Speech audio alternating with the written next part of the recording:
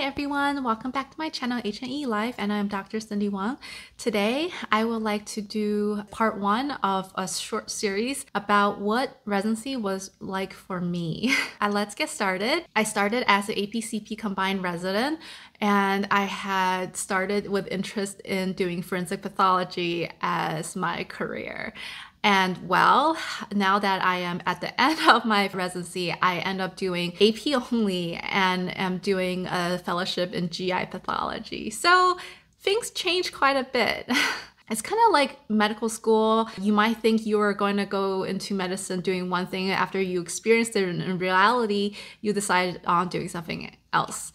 That's how I've done it, and I feel like this is true in my co-residence as well. Pathology residency is basically broken into two components: anatomic pathology AP and clinical pathology CP. Within anatomical pathology, there are surgical pathology, autopsy, cytopathology, dermatopathology, medical renal, forensic pathology, and neuropathology. So those are the components of anatomical pathology, and the big chunk of that is surgical pathology. In terms of clinical pathology, there is blood bank and transfusion medicine, which is one thing. There's also hematopathology, clinical chemistry, clinical microbiology, immunology/HLA, coagulation, cytogenetics, and molecular pathology. So my program is an integrated program, which means that we do AP and CP rotations all within the same year. And personally, I prefer it this way. I wanted a program that was integrated instead of the separated program, which I think is now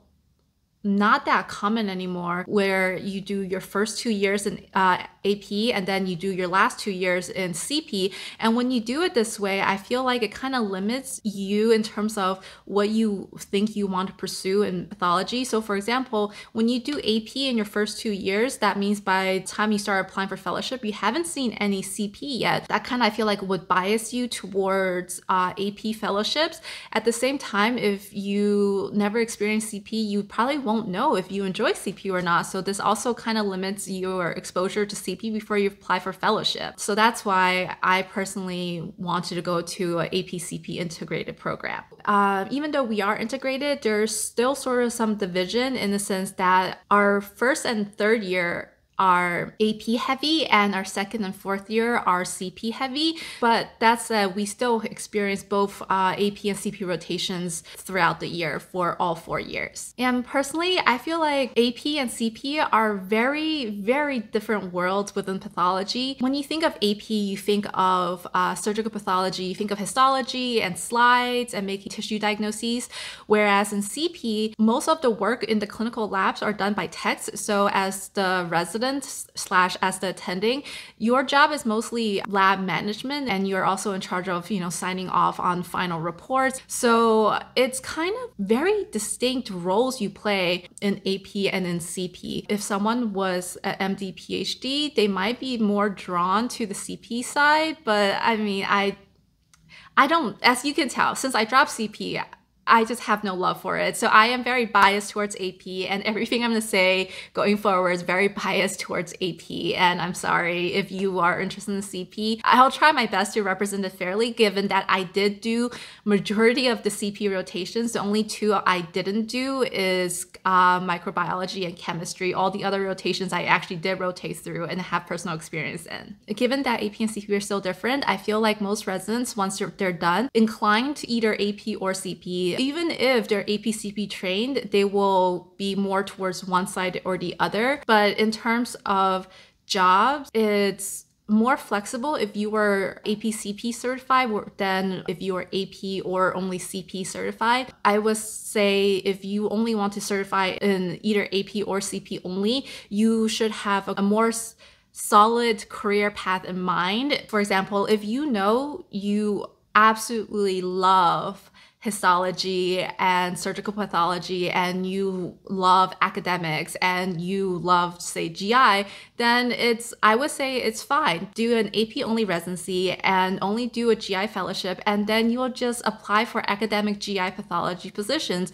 And nowadays, academic positions are very subspecialty divided. Very few academic settings still do general service sign-outs. I feel like more people come into residency knowing that they are CP only is because they have a PhD background and they know they only want to do like chemistry or they want to do only microbiology, and they come CP and they make their 3 years more catered towards their interests. At least in my program, CP only curriculum for 3 years is the first 2 years. You have a core curriculum where you rotate through all the CP services, and your 3rd year is all elective. So you pick what you want to do more of. But if you're not thinking of doing academics and you think you might want to do community or private practice, in that case, it's generally said that you should be AP-CP combined, because most places would, even if they are surgical pathology heavy, they would still want you to have that CP so you can still run several CP departments while your main purpose is to sign out surgical pathology. That's a common practice in small community hospital settings. If you are interested in private practice, you do not have to do AP-CP combined. There are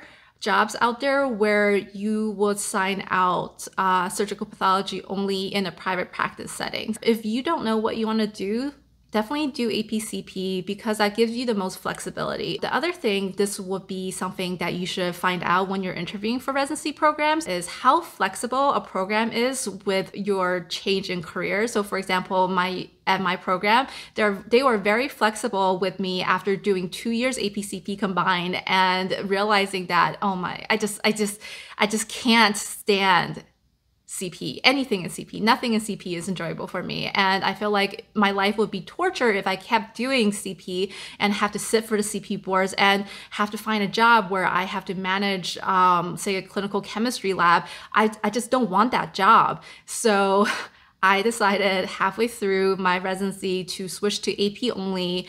And my program was very supportive and they were very much fine with me doing that. But I don't think every program is that lenient. And if you feel like that is something that's very important to you, make sure you ask on your interview and pick a program that best suits what you're thinking of a career path for yourself. With that all out of the way, let's start with all my experiences in all the different rotations I've done. Oh, actually, right before that, I do want to say something about step 3. As a pathology resident, you still have to take step 3. I would suggest that you take that test as soon as you can, because once you start pathology residency, it's just a whole different way of thought. You'll never think about that.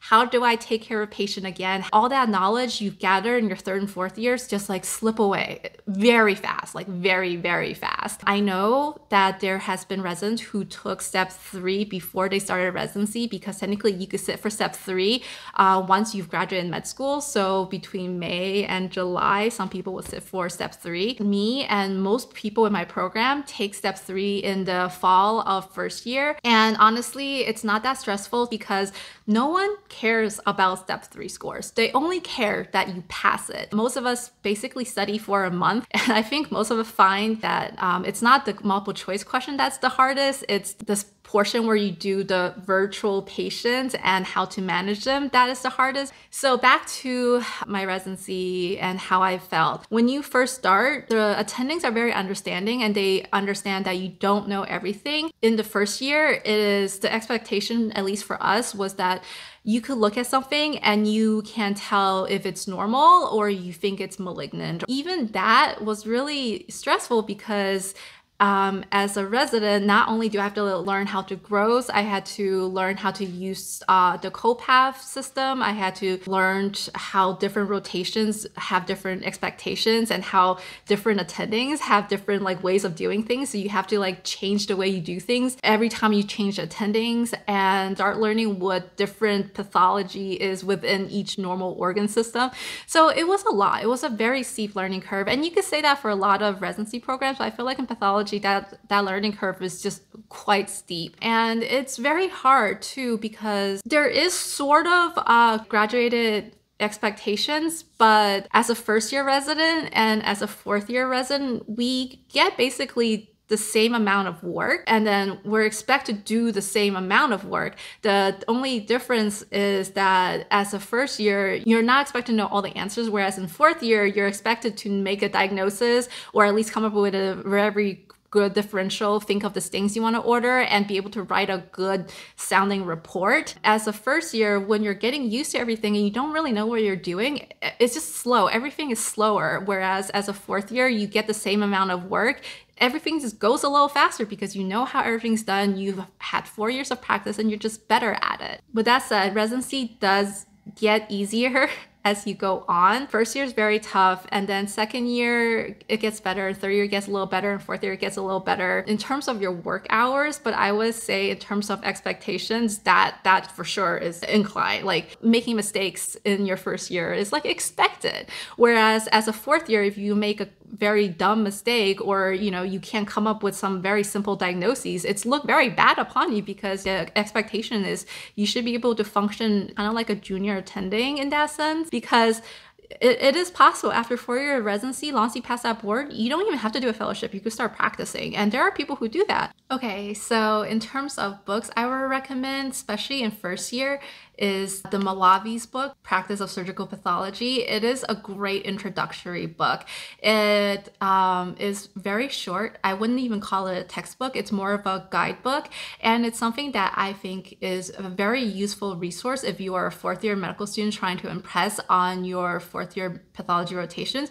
And it's also a very good book to help you start off in your first year of pathology residency. And a very good online resource is ExpertPath. It is basically the up-to-date of pathology. In ExpertPath, it's like an online database.